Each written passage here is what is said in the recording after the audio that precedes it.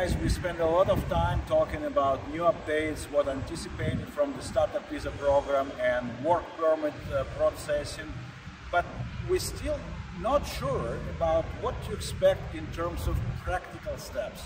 And we try to, not to speculate, but apply our educated guess, if you like, in terms of what can we expect from the government and what is hidden from the public view. Iryna, do you think we have something to cover right now? Do we have some warning sign?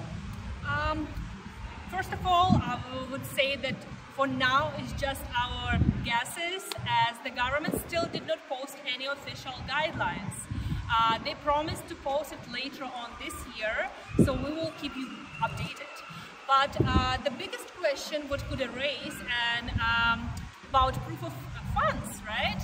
Before, as you all know, in order to apply for work permit, essential members were supposed to maintain funds which are higher than for non-essential members.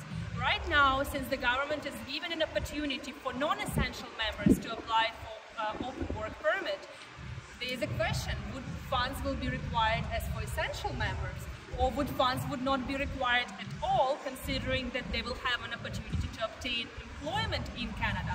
This is a big question mark. Which leads me to another question: will there be essential member at all? Like, will there be demolishing of essential, non-essential designation? That may be coming, so follow us.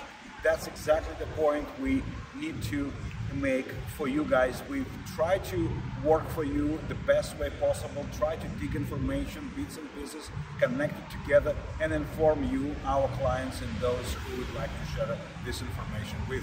Subscribe, follow, and you will be safe.